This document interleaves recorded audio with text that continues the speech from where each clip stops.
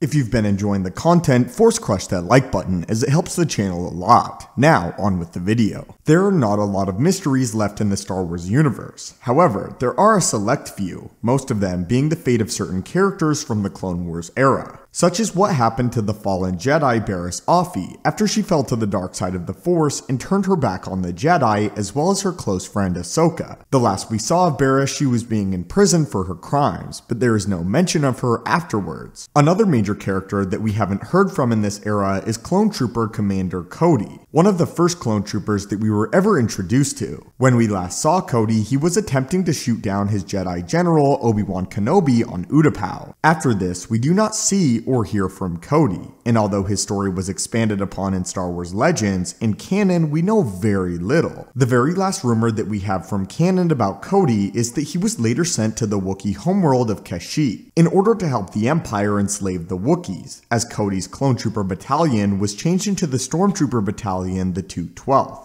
And Cody was one of the first ever clone troopers to become a stormtrooper. In canon though, Dave Filoni, the creator of Star Wars Rebels and head of Clone Wars, did indicate that at one point in time, Cody was going to appear in Rebels, and was going to appear as one of the main villains of an episode, in the process confirming that Cody was still operating for the Empire during this time period, being around a year before the events of Star Wars A New Hope, and that unlike the troopers like Rex and Wolf, he had not removed his inhibitor chip. The episode would have been in Season 2, where Thrawn would be battling the Rebel crew and realized that several of them were clones of Jango Fett, and clones that had survived past the Clone Wars conflict. Thrawn would realize how skilled at war the clones were and desired to learn more about them, therefore reaching out to the old and grizzled Commander Cody. Obviously, Thrawn would do this in an effort to learn all he could about this new enemy in the clones, and eventually use Cody against them. This though was ultimately scrapped as a storyline, as they believed it did not fit well enough into the story they were telling, and did not want to overwhelm the audience with returning characters. In direct contrast to this, I love the idea of Cody returning as a villain of Rebels, and the clones having to battle against them along with Thrawn. It would have given Rex a clear rival in his old friend, and could have shown us how the clones felt about their brothers that still served the Empire. I imagine it would have been very similar to Ahsoka realizing that Anakin is Darth Vader, the idea that their closest friend and confidant are slaves to the Empire. As far as how Cody's story was going to end in Star Wars Rebels, it is unknown, and we don't even know the finer details of his appearance, only that the idea was ultimately scrapped. Beyond Rebels, I would still love to see the story of Cody resolved one day, and hope he is not just some forgotten Star Wars character. I think it would be really interesting to see a story revolving around him and his time in the Empire directly after Revenge of the Sith. And if the rumors that Clone Wars will be getting a sequel following The Bad Batch are true, I think it would be very interesting to have Cody appear, and would be shocked if he doesn't appear on some level. Anyway, my friends, what are your thoughts on this, and this deleted concept of Cody appearing in Star Wars Rebels? Do you wish that they had kept the storyline in Rebels, or do you think it was a good idea to cut it? As always, my friends, thank you guys so much for watching. May the Force be with you, and have a great day.